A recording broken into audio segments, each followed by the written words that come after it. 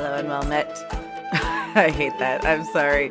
Welcome to another episode of Podcast of the Rings. It's staying in. Hello. Oh, I know it, but it doesn't mean I don't hate it. I do hate it. Off to a great start already. Something I hate. It was just something I just did. Hi, Alex. Hi, Jess. When you tell the many amount of friends that you have about this podcast, how do you pitch this podcast to them? Well, here on the Podcast of the Rings, I'm asking you how you pitch it to them. Don't explain it. How would you pitch it to your friends? I would explain it. Okay. It's a show where one person, myself, a diehard, Raging lifelong Greek. Tolkien fan, Raging Greek,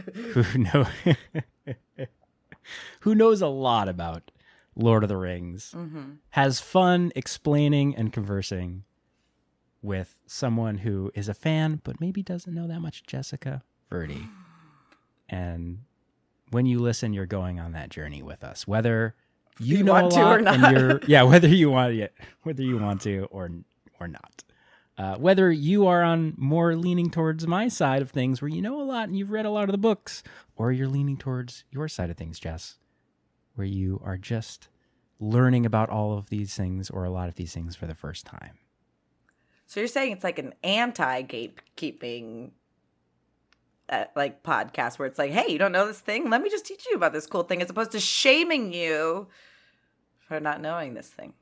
The gates are as wide open as they were when Mordor and the pass of Gil-galad was assaulted by the Last Alliance. We'll get to that in today's episode. I'm gonna gatekeep you because it's so boring. I hate when you say it perfectly. I was, when we were rewatching the movie, Mordor, the ring. I know this is how they were directed, and I know that if they didn't do it, it wouldn't be as good. But I hate Mordor. Like, I just hate how the pronunciation had to be exactly as you wanted it to be. And then when you say it, like Durin, the Gil-galad, I'm just annoyed. It's just annoying. I'm trying my best. I haven't sort of been You're very as good at it. fixated on the pronunciations as much until recently. And I'm interested, like, I think a lot of people for the first time when they see the show are going to hear these correct pronunciations. I didn't know that it was Gil-galad until very recently. How did I you always find that said out? Gil-galad. So, and there's one name in here that I also recently learned the correct pronunciation I'm going to attempt to do, which is a very fun pronunciation. Well, I said, how did you find out how it's Gil-galad? Gil-galad. Okay, now I'm so confused. Listening to Corey Olsen's podcast, Exploring Lord of the Rings. Amazing. And Amazing. what I love about him is he still says, I'm pretty sure still says Gil-galad, even though he knows it's wrong because he's just said it that way.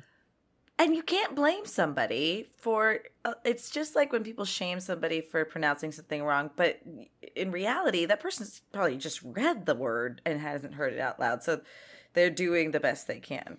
You know, like in regards to the author that shall not be named, when she didn't know how people didn't know how Hermione was pronounced, she literally had that scene in one of the books where it's like, Ermawan? Like, where one of the characters didn't know how to pronounce her name, Right. because most people didn't know what Hermione was. So I think it's okay to have your own little lore, your own pronunciations. I completely agree. And my only counterpoint is, and I never did this deep dive because I was interested in the linguistics and fascinated by the fact that Tolkien had invented these whole languages with their own rules and grammar and all of these things. But you can go and read the appendices, and it tells you step by step all of the phonemes and how to pronounce them in Elvish, different combinations of letters, and it tells you exactly how they are sounded out. So you have no excuse. Well, the only excuse you have is you just didn't want to read that section and do the work to learn a whole new pronunciation system. If you don't do that, you're lame. I still haven't read through that appendice, not gonna lie. But, I'm picking up some of these pronunciations along the way just through other people who have done that and are educating me. So Fair.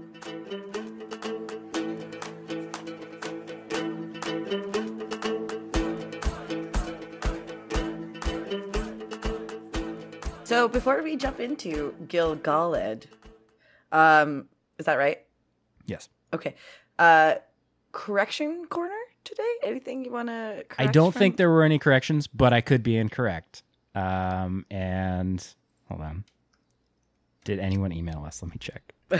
No, I know for a fact we weren't. You know for a fact? Okay. Well, no emails, no letters were sent in. If you find corrections in today's episode, which I'm sure there will be mistakes, I believe I already made a mistake. So I'm not going to say what the mistake was. If you can find the mistake, 5 points. You can tweet at us because now our Twitter is live at Pod of the Rings. So do that. Yeah, I already made a mistake and I know what it is, but I'm not going to say. I'm going to leave it up to the listener. So no corrections as of yet. We're waiting on those. What I do want to open with, though, speaking of the pronunciation of this name, is very important to the fall of Gil-galad. We're going to open with that. A little poetry. Oh, God. Poetry is pivotal. See what I did there? The alliteration. Poetry is pivotal. Stop explaining things.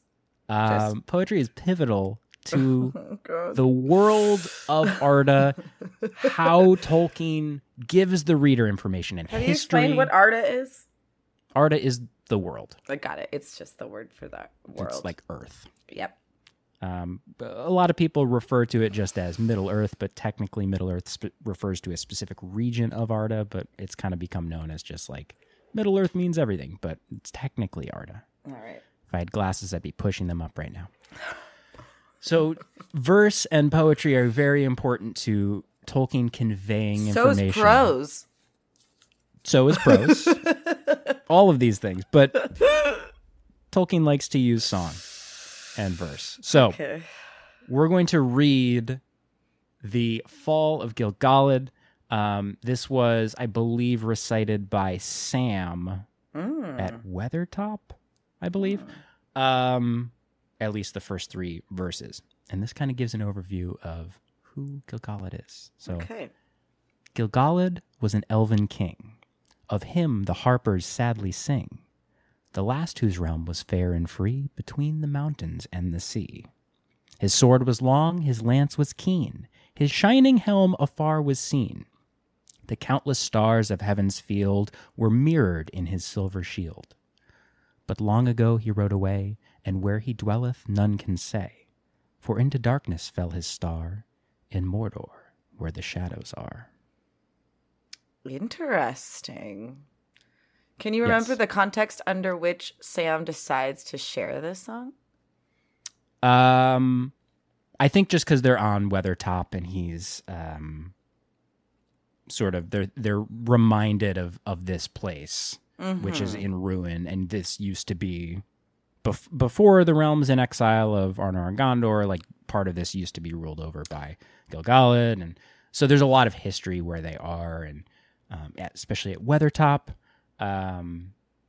So I believe that's the context. And Weathertop is where Frodo gets stabbed by the top wraith.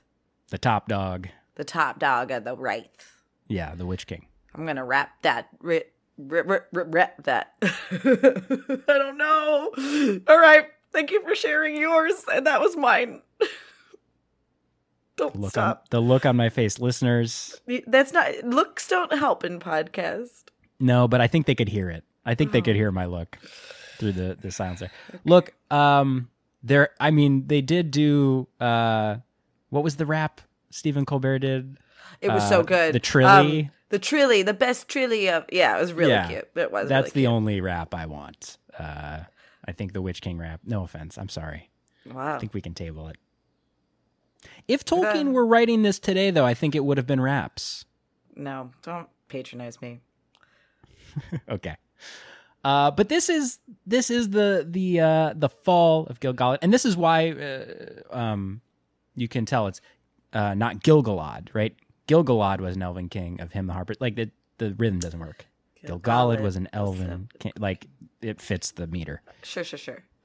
Anyway, that is the introductory. Who is Gil-galad? I know everyone is shouting at their iPods. No, if they're still listening past my rap attempt. Yeah, if they didn't shut off the podcast. Which I wouldn't blame them. I wouldn't either. Alex. It was a valiant attempt, but some things just aren't meant to be. Okay. So in order to talk about Gil-galad first, let's talk about the kingship of the Noldor, because this fits into his character very much. Okay. So thinking back to our episode on the elves, we had 3 high kings of the elves. We had the high king of the Noldor, the high king of the Vanyar, and the high king of the Valmari, I believe. I'm blanking on them. Correct me. I don't remember. We're professionals. There's so much. But the high king of the Noldor originally is Fenway Park, if you remember. Yeah, Fenway Park. When he dies, it passes to Feanor, his eldest son. And then we remember all that business with the kinslaying. They get exiled. Right. So Feanor is then the king in exile. He doesn't have a kingdom to rule over. They go to Middle-earth. And we didn't really talk about Feanor, but his death comes at the hands of Gothmog, a Balrog. Sheesh. Yeah. Not Gothmog that we see in Lord of the Rings, because there's 2 characters named Gothmog, but Gothmog, one of the Balrogs, becomes a very important lieutenant in Morgoth's army. He dies, and when he dies, kingship passes rightfully to his eldest son, and this is where we get a fun pronunciation. See if I can do this. Maethros. Just learned that's how you say that. Very sexy. Yes. The DH sound there being a thro. You doing it is very sexy. It's doing it for me. Look, I'll take it. Jesus. So kingship passes to Maethros. But again, they don't have like a kingdom to rule over. They haven't really founded it. So they're just kind of, they have the claim to the title, but they haven't really founded it. Maethros gets captured by Morgoth. Morgoth feigns to... he sends an embassy, and he's like, I'm going to give you one of the Silmarils, a peace treaty. And Maethros is kind of skeptical, but he goes anyway because he's like, well, I'm going to trick Morgoth. Ends up getting captured. Purposefully. Well, no, he doesn't purposely get captured. He just goes thinking he can outsmart the dude, and that doesn't happen. Exactly. Yeah. He loser. Thinks he can get the... he is kind of a loser. But he redeems himself. No, he's not a loser. He gets captured and hung up on a spire in Thangorajim, Morgoth's fortress, by his wrist, by his right hand, for 30 years. What? Just for 30 years, he's hanging, literally, by his hand. God. I know I brought this up before, and it really is my only reference to this kind of suffrage in myth, but it's like Loki being held upside down and basically waterlogged or waterboarded for eternity. And it's kind of crazy. Like, to have that kind of anguish for that long is wild. Yeah, it's a drop in the bucket for an elf. Correct. But that still doesn't mean it's not screwed up. Yeah, it would still be painful. But yeah, it's in the elf lifespan, I'd be like, I'm here for a while.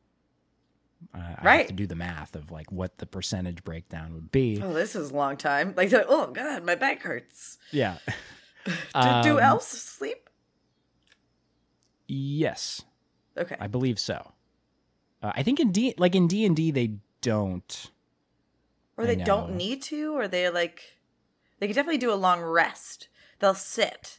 Yeah, I know in D&D they go into like a trance. Right. But do we ever see what's his face, pretty boy, fall asleep? Legolas? Yeah.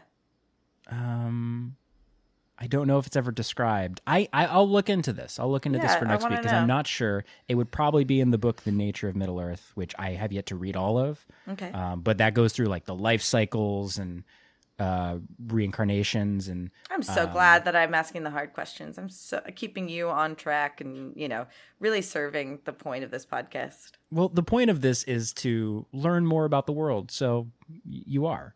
Great. We are talking about Gil-galad, however.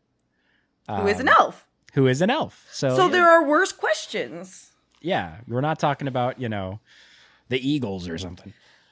Which should have brought them into, They're about to come into play because Maethros, he's hanging there for 30 years. And Fingon, who's been gone. What's that? Who's been gone. It's gonna be a line in my rap. Been gone. Who's been wrong? He's been gone. I'm Kanye. Wow, I didn't know Kanye was a Tolkien fan. Was that better? So much better because you did the impression. Great. Instantly elevated it. So Fingon, who'd been gone for 30 years, he's Maethros' cousin, the son of Fingolfin. Okay, he goes and on a daring mission rescues Maethros, but he has to cut his hand off to do so. Because there's no other way to get out of there. Yeah, he's chained What was up. Holding him? What was the chain? Was just like a shackle, just hanging from a big spire. They couldn't break the shackle? They had to do it quick. They're literally going into the heart of the belly of the beast. Oh, this is where... No, okay, got it. Okay, this is Thongorajim, like his fortress. Right. They got to act quick. So he cuts his hand off. Yikes. And so it's 27 hours. 27 and a half hours. Yeah. Or 48 hours. How long was that time that James Franco waited until he 127? There it is. Yeah. Was that it? I don't know. But yeah, if Maethros gets portrayed, I hope it is James Franco. That'd be great. Actually, no, I don't. That would be terrible. Because forget that guy. Yeah, terrible guy. So he has to cut his hand off, which is significant because Maethros was kind of known for his sword fighting abilities. Anyway, remember, Maethros has the claim to the throne, and after this, he decides to relinquish his claim on the title to the House of Fingolfin, where Fingon's from, right? Fingolfin is his dad. Because he is, A, grateful for the rescue, and B, feels remorse for the fact that his father basically left the House of Fingolfin in the wind when the Noldor were exiled. Wow. Remember that the House of Feanor gets to take the ships, and then they just leave the House of Fingolfin behind and go, you can find your own way to Middle-earth. Wow. So he feels regretful for that, relinquishes his claim on the kingship to Fingolfin, and Fingolfin then becomes the next in line.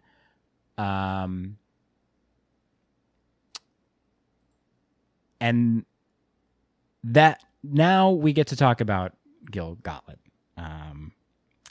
In shifting from the history in world to the history out of world, in the mind of Tolkien, the history of the writings, Gil-galad's exact relationship to all of these elves and the parentage changed many times. So in early versions of this story, Tolkien wrote him as being a direct descendant of Feanor. Mm. So he was actually House of Feanor. And then he also wrote him as being a son of Finrod, who is a House of Finarfin. Mm-hmm.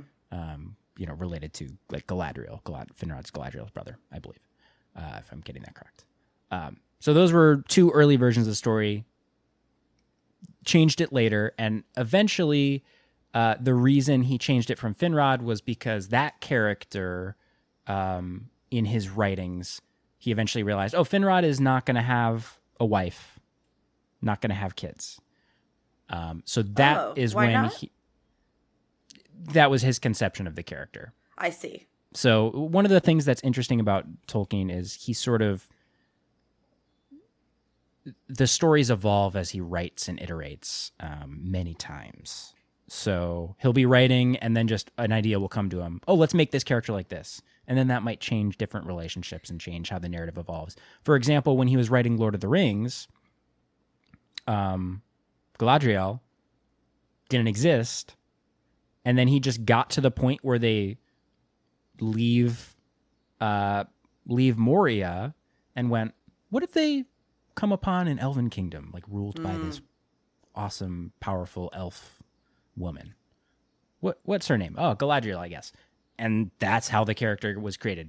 Just him writing and being like, I think this character could go here. And then he developed her, and then he figured out how she fit in with everything else he had already written with the Noldor. I kind of like that, though. That kind of denotes his style in general and why there is so much information about Middle-earth and his creations, because he didn't scrap the idea, he put it down, as opposed, and then wasn't like afraid to change it. Like, you know, how many times have you gone like, oh, no, that's stupid, I won't write that. Yeah.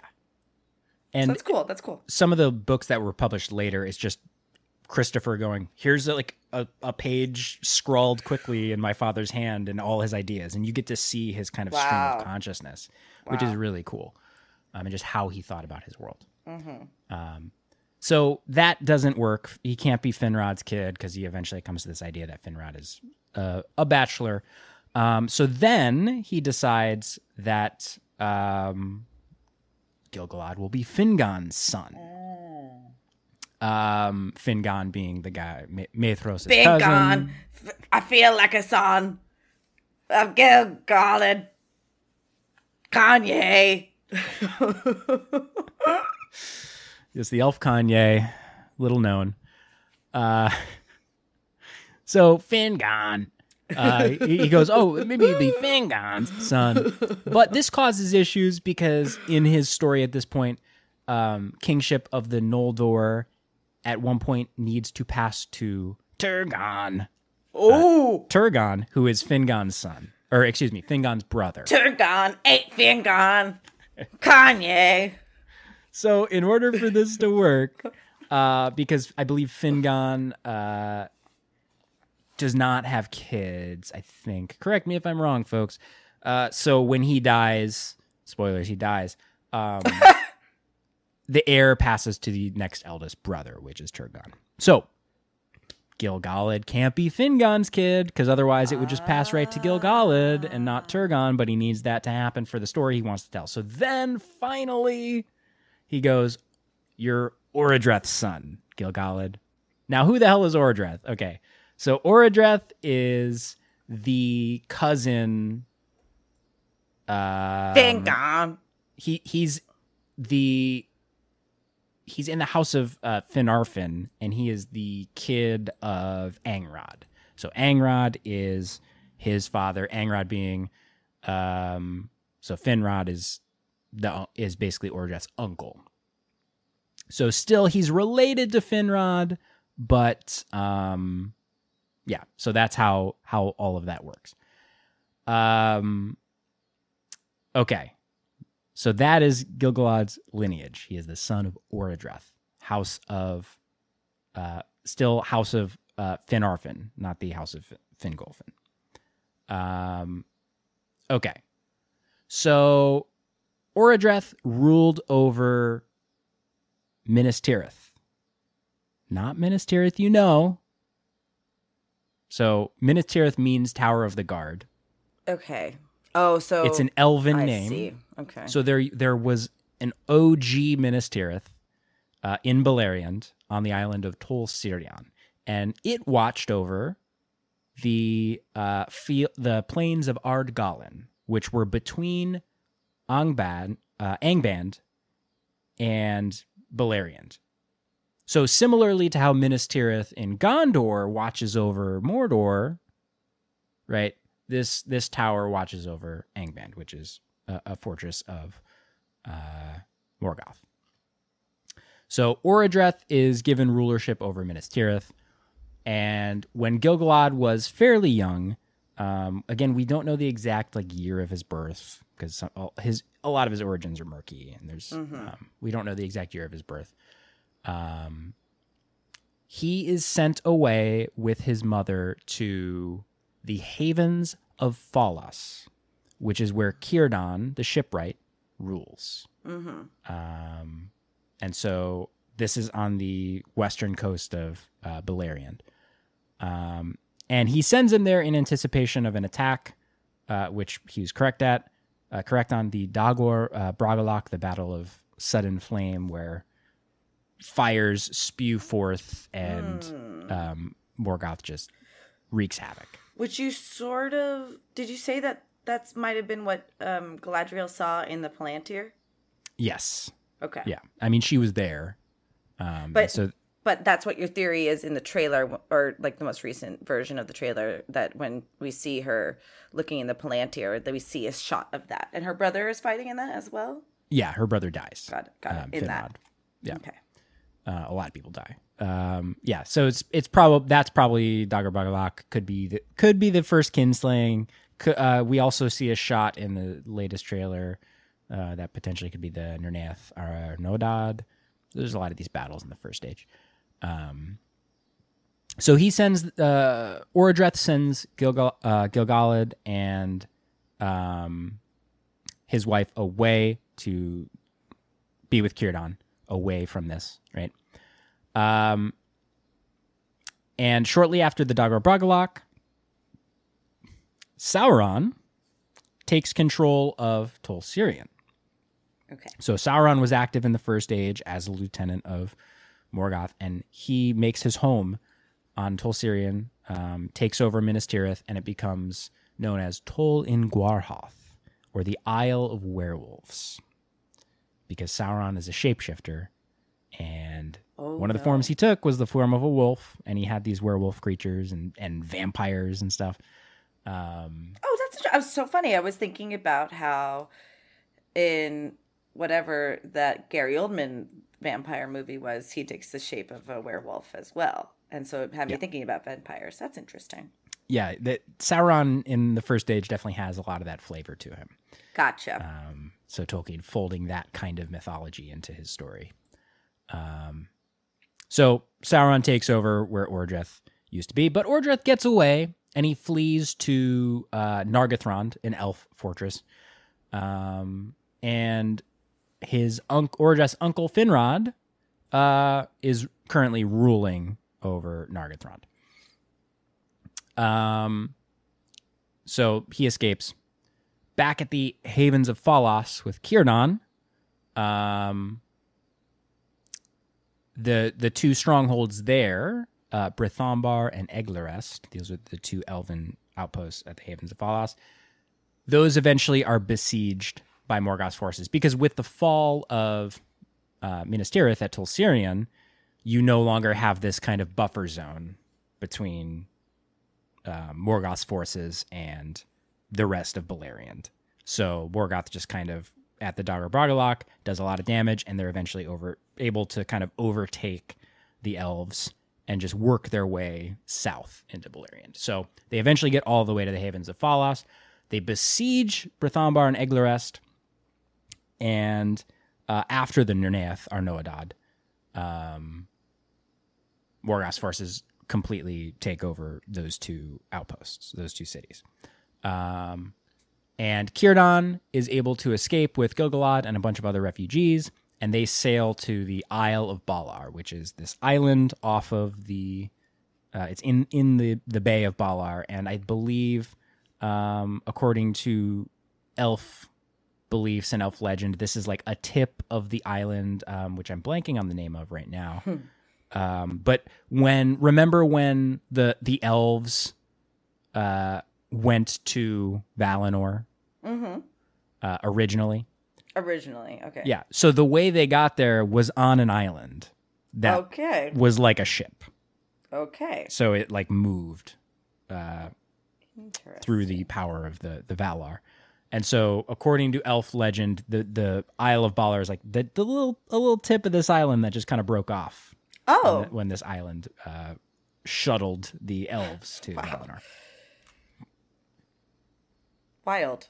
No, it's just interesting. It's just such interesting imagery and I don't know. It's just amazing to think that one man thought of It's all insane. This. It's awesome. It's insane. So I want him to write our Bible. Tolkien? Yeah, like, hey, let's just call the Bible fiction already, and let's let Tolkien write it. That's the right timeline. If we ever get somehow with our technology, we can contact him from the other side. Yeah, sure. We'll make it happen. Cool. Thanks. I endorse that idea. So they are now on the Isle of Balar Círdan, Gil-galad, a bunch of refugees from Brithambar and Eglarest, right? And they kind of are just there surviving until the end of the First Age, until the War of Wrath. We're not going to get into details, but Fingon dies in the Nernaeth Arnoedad. So Fingon, his brother then, Turgon, is where the leadership passes to. So that's why, Gil-galad couldn't be Fingon's son in the original. I see. In the original conception of the character. So Fingon dies in the Nernaeth Arnoedad. So leadership passes to Turgon. Turgon dies in the Fall of Gondolin, which is a whole other tale. So he dies. So then leadership passes to Gil-galad.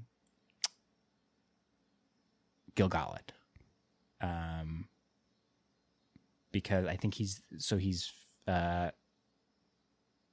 son of Ordreth, and Ordreth is Angrod's son. So leadership passes to Gil-galad. It's very convoluted, but that's how it works. So at the end of the First Age, Gil-galad is the one with the claim to the kingship of the Noldor. And so what does he do with that in the Second Age? He actually establishes a kingdom of Lindon and rules. Which we didn't have. We didn't have. And so the elves that remained in Middle-earth basically go to Lindon because it's where the king, the only guy who's claiming to be king, is. So you get a bunch of Noldor flocking there, and some Sindor and Nandor elves who were living in Beleriand, people who survived from Doriath. So you have a sort of hodgepodge of different kinds of elves flocking to Lindon after the destruction of Beleriand.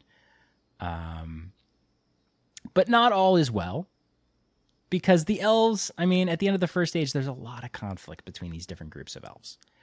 So you have Celebrimbor, who is the grandson of Feanor, and a lot of Noldor leave with him. Okay. Because, remember, Feanor was like the rightful heir, and he died, and then Maethros gave away the kingship. Right. Right? So my idea here is like, there's a lot of Noldor who are kind of like, this guy, he's not of the House of Feanor. Like, why are we, sure, Maethros gave up his right, but like, we're following this guy who should have been king. He is more of a rightful, has more of a rightful claim because he's actually part of that bloodline that they see as being correct. So they follow Celebrimbor, a lot of the Noldor, not all of them. A lot of the Noldor follow Celebrimbor to go found the kingdom of Eregion, which he leads. And then you have some of the Sindor and Nandor elves. Nandor, I know that name because we talked about it before. Because we watched What We Do in the Shadows together. Oh, yes. It took me a second. Yes, different Nandor. I never made that connection. That's insane. I don't think there's any connection except for... It's the same word. Yeah, the name. That's great. I wonder if that's a subtle nod to Tolkien. Could be. It's a really, really, really deep, subtle nod. Yeah. I as a Tolkien fan and a What We Do in the Shadows fan, I never made that connection. That's how deep it is. So some of those elves, basically Sindar and Nandor, the elves that never made the journey, a lot of them are like, we don't want to follow the Noldor. They killed our king, right? They didn't kill the king, but they did take over Doriath in the second kinslaying, right? So they invaded their kingdom, and so we're going to get out of here. So a lot of them go to Lothlorien, and a lot of them go to Greenwood the Great, which later becomes known as Mirkwood. But Gil-galad still has a large group of people in his kingdom to rule over, so he does, and he eventually becomes friends with Prince Aldarion of Numenor. This is a character we won't talk too much about, but he's one of the princes over the thousands of years of history of Numenor that sort of starts to establish more contact with Middle-earth. This is the beginning of the friendship between Lindon and Numenor. In 882 of the Second Age, Gil-galad gives Aldarion a letter that he says, pass this on to your father, the king, Tar-Meneldur. And he's basically warning the Numenorians. There's a shadow growing, as shadows like to do in Middle-earth. There's a shadow growing in the east. And basically warning them and going, look, we could really use your allyship, your friendship here, your aid. We got to be careful. That's really interesting, and it's a total digression, but not really. If I'm not giving you a spoiler, but the season finale of Stranger Things, there is a shadow that literally falls over the entire town of Hawkins, which is not strange because of how much Tolkien is brought up, at least in the first season. So yeah, that's interesting. Sorry, I just made that jump. No, I mean, Tolkien has had such an influence on any. I wouldn't call Stranger Things fantasy. It's more science fiction, but they're certainly drawing from that because of like the D&D connection too. D&D owes so much to Tolkien. Yeah, exactly. So yeah, that idea of a shadow growing in the background is like it's so Tolkien and Middle-earth. And so we have that happening again. It happened, in the first age with Morgoth. They like beat Morgoth, and then he goes, and then peacetime, but the shadow's growing. And then here we have the end of the first age. We literally cast Morgoth out, but Sauron's still around. Where is he? Who knows? The shadow's growing. So we know that Gil-galad is aware of this by 882 of the Second Age because we have this letter.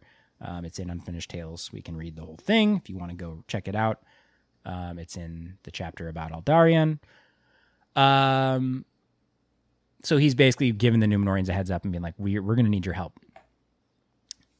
Then about 100 years later, in 1000 of the Second Age, we have, speak of the devil, although they don't know it yet, Anatar. Oh, no. Comes to Lindon. But if you remember when we talked about Elrond, because Elrond's chilling in Lindon at this point, Gil-galad, Elrond, Círdan, they don't trust this guy. So they're like, get out of here. Interesting. He ends up going to Eregion. He failed the vibe check. Exactly. Yeah, they did not like his vibes. They went, "You're too pretty. You're too smart and too good." And we're threatened. And like, where'd you come from? Who the heck are you? You just show up out of nowhere. And especially knowing like Gil-galad was aware of this power in the east is growing and evil forces are taking over stuff east of the Misty Mountains. Like. He had certainly had reason to be somewhat distrustful, right? He was on guard by this point. So anyway, Sauron gets welcomed in with open arms to Eregion. We know all about that. Helps Celebrimbor make the rings. That goes swimmingly for them. So jumping forward to 1693 of the Second Age. When Christopher Columbus sailed the ocean. 1693, Columbus said, tee-hee. I'm going to be the worst part of history. Oh, there you go. Put it in the rap. Yeah. That's the third verse. 1693, the Second Age, War of the Elves and Sauron begins. We get Celebrimbor distributing the Elven Rings, and he gives 2 of the Elven Rings to Gil-galad and Círdan. He gives Vilya to Gil-galad, and he gives Narya to Círdan. Hold on. Let me see if I remember this. Did Gil-galad give his ring to Gandalf? Or Close. Did Círdan? Círdan gave his ring to Gandalf. Where did Galadriel get her ring? Directly from Celebrimbor. So the 3 OG recipients of the Elven Rings from Celebrimbor are Gil-galad gets Vilya, Círdan gets Narya, and Galadriel gets Nenya. and Elrond does not have a ring, currently at this point in the story. but he does get a ring. Yes, we will get to that. Okay.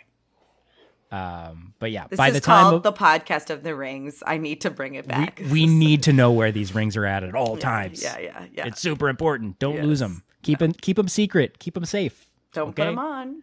Don't use them. He'll know where you are. Oh my God, Sauron is Santa. He'll see you when you're sleeping. He's got a big red eye. I just turned that in. You've been bad or good. And this is Warner Brothers theme. Oh no, we're gonna get a DMC. We're gonna do the notice. Animaniacs, yeah. Is that? I hope it's public domain. Edit it out if it's not. We'll just auto-tune it. So those are the status of the rings. Very important at this point. Gil-galad, then, we talked about this last week, sends Elrond to aid Eregion against Sauron. It sounded like you said Elrond, and I know you said Elrond. L. Ron Hubbard. That's what it sounded like. He sent him to aid in the procuring of clams and to help guard the elves against Thetans. Yep. It doesn't a volcano play a big part in his myth too? I don't want to even talk about this person anymore. So okay, fair. Moving on. I just find it all fascinating because it's another fair, very detailed mythology. Fair. So Elrond leaves Lindon at the behest of Gil-galad, aids Eregion against Sauron's forces. We know that leads to the foundation of Imladris and helping a lot of refugees escape there. After their defeat in Eregion in 1695 of the Second Age, Sauron begins to march further into Eriador. Eriador being the region where the Shire is, the northern region of Middle-earth. So he begins to go further and further into Eriador. And the reason for this is that he assumes that he knows Celebrimbor doesn't have the Elven Rings, because at this point he's been killed, tortured. He wouldn't give up any information on him, but he didn't have them. Mm-hmm. So Sauron knows Celebrimbor's distributed the rings. And so in Sauron's mind, he's like, okay, who would get these? Well, Gil-galad is the king, right? He's probably one of the next most important elves. Gil-galad probably has at least one of the rings. I know we'll talk about this more when we do get to Celebrimbor, but Celebrimbor had the authority to give out the rings to whom he thought, as opposed to being told by Sauron, again, Anatar, to whom to give the rings to. Yes. Why? Because we'll talk about that later. Sauron didn't know about the Elven Rings. That's right. Yep. Got it. Originally. That's right. He made them apart. I forgot. Forgot. So Sauron marches into Eriador, and he's basically gunning for Gil-galad. He wants to get these Elven Rings. He doesn't fully go into Lindon, though. So Lindon is bordered on the east by the Blue Mountains. So they have kind of a good natural defense. And at this point, Gil-galad sees all this going on, and he phones up his buddies, the Númenóreans, going, hey, that would be a really good time for that help. Remember I warned you about this? Yeah, well, it's happening. I know that was almost... It was 800, 900 years ago. There's a different king ruling now, but I could really use your help. And 5 years later, eventually it happens, but Sauron has overtaken most of Eriador. He's right on Gil-galad's doorstep in Lindon.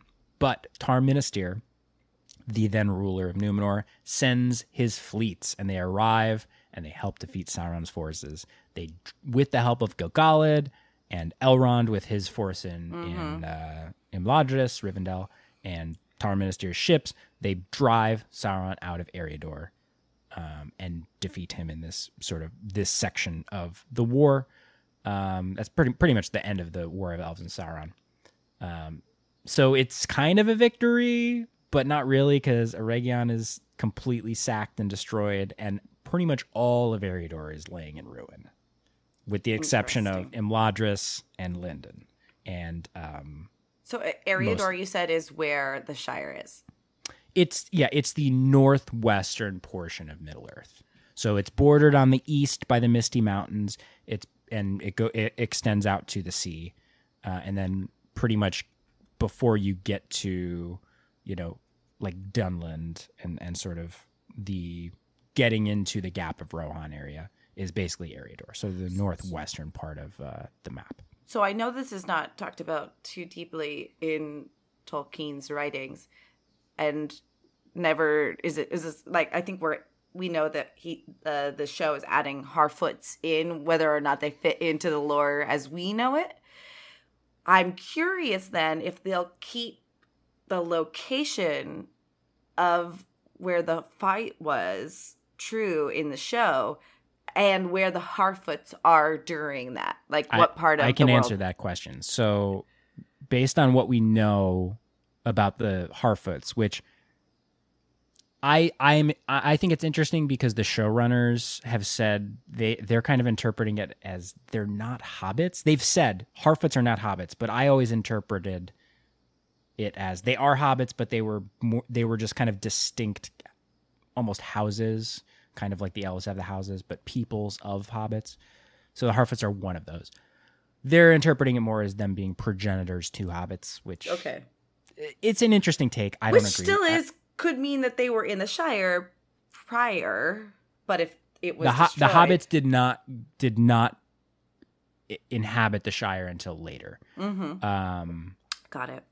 So in the Second Age, the Harfoots are a migratory people, and they're nomadic people. Oh. And so they were hanging out kind of, I believe, near the Misty Mountains. I think on the eastern side of the Misty Mountains. But they were much further east. Okay. Interesting. And they migrated eventually going further west until in the Third Age. I believe it's not till the Third Age. I could look up when exactly the Shire is founded, but I don't believe it's until the Third Age. So all of that area, makes sense. Yeah. Interesting. Yeah. Or maybe late Second Age. So I don't think they're not going to be in that area when we see them in the show. Gotcha. Ha-cha-cha. Ha-cha-cha-cha-cha. So where was I? Gil-galad, with the help of the Númenórean aid, 5 years late, but hey, better late than never, drives Sauron out of Eriador, and afterwards, he's like, Elrond, you know what? You did a great job leading your forces in Imladris. I'm appointing you vice regent. Ah. So he's his right-hand man officially. And That's kind of tasteless, seeing as that other person had to cut off their right hand. Medros, yeah. That's really insensitive of you. All right, he's his left-hand man.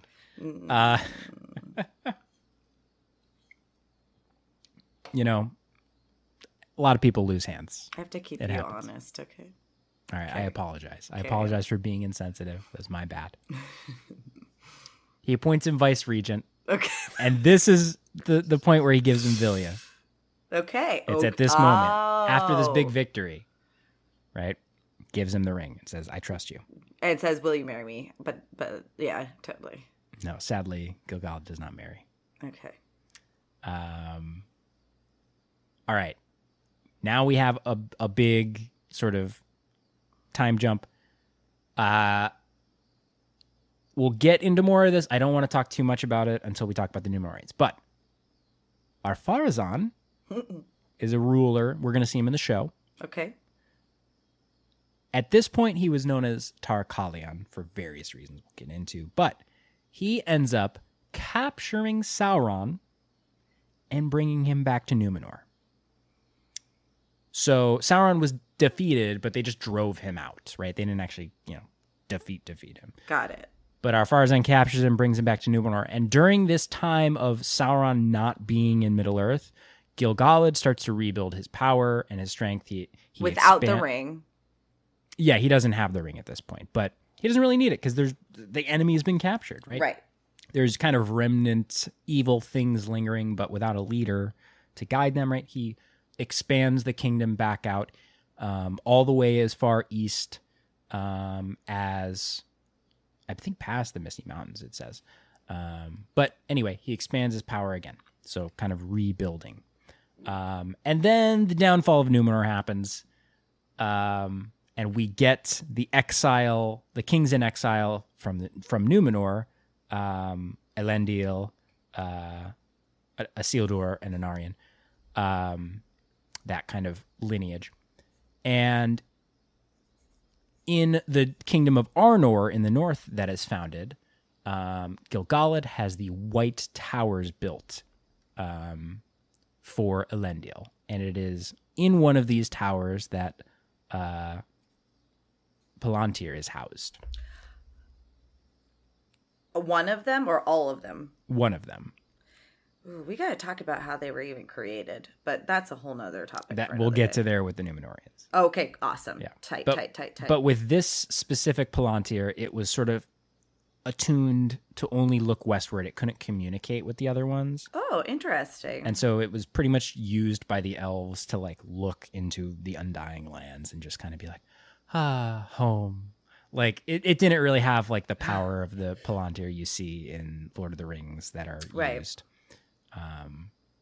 But Gil-galad built this for Elendil to use the stone, and he tried to use it to see like maybe where Numenor was at one point, but we don't know a ton about it. But he has the White Towers built. And then jumping forward even further, we get to near the end of the Second Age, 34-31 of the Second Age, we have Elendil and Gil-galad forming the last alliance. Now, Sauron had gone back to Mordor after the destruction of Numenor and rebuilt his strength and was marshaling his troops. And so this is what we see in the prologue in the films of Lord of the Rings, where we have the last alliance of elves and men fighting against Sauron. Not for the last time, but for what they think is the last time. Right. It's kind of a misnomer, the last alliance. It really wasn't the last for alliance. that age. Yeah. That age. They thought it would be. So they marshal in Arnor, or where Arnor was. They march south to Mordor. They end up breaking through the Black Gate at Cirith Gorgor, and they lay siege to Barad-dûr, the Dark Tower. Mm-hmm. The siege lasts for 7 years. Whoa. Yeah, you thought, 30 years hanging up there is a long time, but besieging a tower for 7 years without a break, kind of insane. These sieges in Tolkien's world last so long. Wow. But again, it's elves, right? Right. They don't sleep, as far as although we know. there are men there too, but I guess they're the just men like, sleep. The elves are just like these stupid men. That's why they're like, this was the last alliance, because all they do is sleep.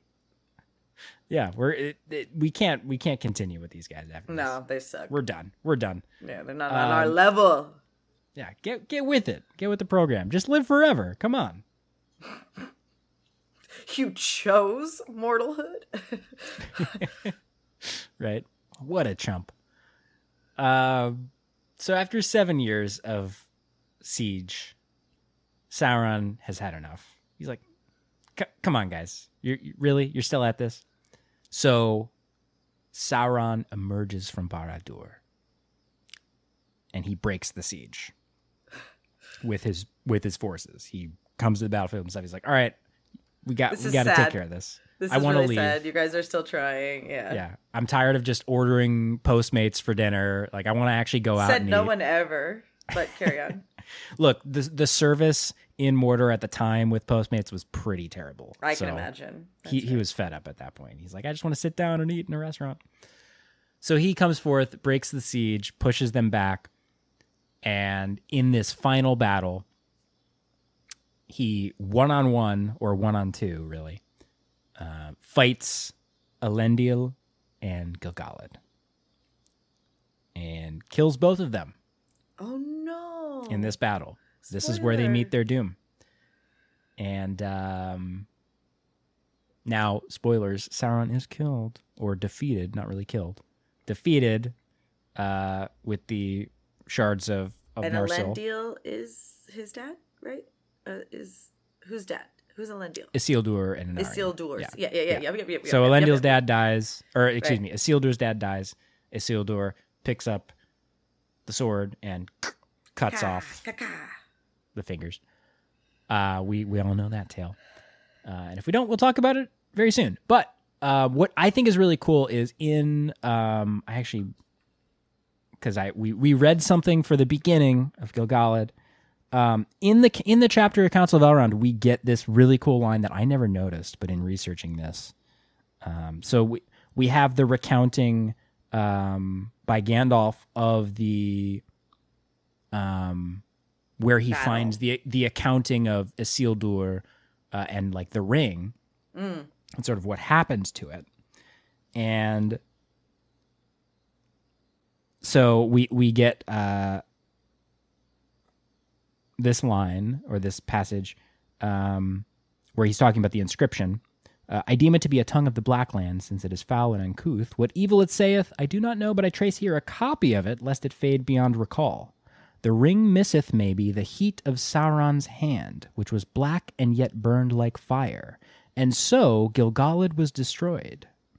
And maybe were the gold made hot again, the writing would be refreshed. So this is where he learns, if I cast this into the fire, you can see the writing. But he says, the heat of Sauron's hand, black and yet burned like fire, and so Gil-galad was destroyed. So Gil-galad, we don't get like a detailed description of this fight, but Gil-galad was literally killed by the heat from Sauron's hand. That's actually horrifying. It is. Like, I want to know. I want a song about that describes this battle, but just imagining Sauron like with his bare hands or gauntleted hands. I feel like he's just gonna push his hand through Gil-galad, and just create like a comically sized handprint in his body, like a knife through hot butter. Just I mark this date and time. Let's see if the TV show remembers this and does it. I'd be really curious. I know for a fact that the finale, right? You have to end it here, right? With the Last Alliance. That's like the last thing they're gonna do. But again, if it's a series, which it is, they may not end with this season. Oh, we're not going to see it this season. This is okay. Like That's what I'm saying. Right. Down the line. This is the end of the show. I like one whole season will be dedicated to all the things that lead up to this fight. I think. Yeah, I guess. Totally. This is the culmination of everything in the Second Age. So, right. But yeah, I'm definitely looking forward to seeing Elendil and Gil-galad fighting Sauron like that, and I hope they fisticuffs.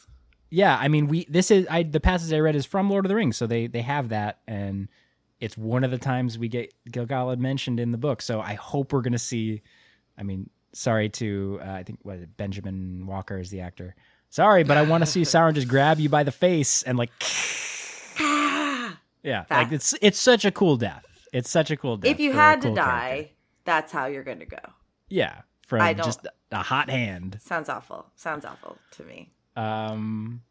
So that's the end of Gil-galad, the last High King of the Noldor. After that, he didn't have an heir, so there was the line ended with him. And we don't know if he reincarnates or anything like that. Not to my knowledge. He just his spirit goes to the halls of Mandos. And what is your opinion on this character? Important or just like a secondary character? No, very important. Okay. Very important to all of the. I mean, such a major player in the Second Age. He's the king during the Second Age, so he's the one marshaling forces against Sauron. He's the one, appointing Elrond. Like, go lead Rivendell. You be my vice regent. Right. He's the one who makes this alliance, makes this friendship with the Númenóreans. Right. So a very important player in the Second Age, and he doesn't really do a lot in the First Age, but that's because he's young. He's a young elf then. but he has, again, these familial connections to very important people in the First Age. And I also think it's just interesting. He's one of these characters where we get, like we talked about in the very beginning, we get this kind of insight into Tolkien's writing process. So it's cool to see that. When I was doing this research, I was like, this is fascinating. There's a lot of different versions of the origins of this character. And one thing I didn't point out is that in the published Silmarillion, we get Gil-galad as being listed, I believe, as Finrod's son, which is, according to Tolkien's latest, accounting, is incorrect. But the reasoning that Christopher Tolkien used for publishing that version was it was the one that interfered least with everything else in the story. Because if you change it to being, the son of Orodreth, there's a lot of other pieces that have to be tweaked in order to make that fit with the narrative. And so Tolkien, again, just never got around to adjusting that before he died. And the Silmarillion was only published a handful of years after his death. So Christopher Tolkien just kind of went with the one that he didn't have to do as much work with. Yeah. And later he regretted it. He said, yeah, it was probably a mistake.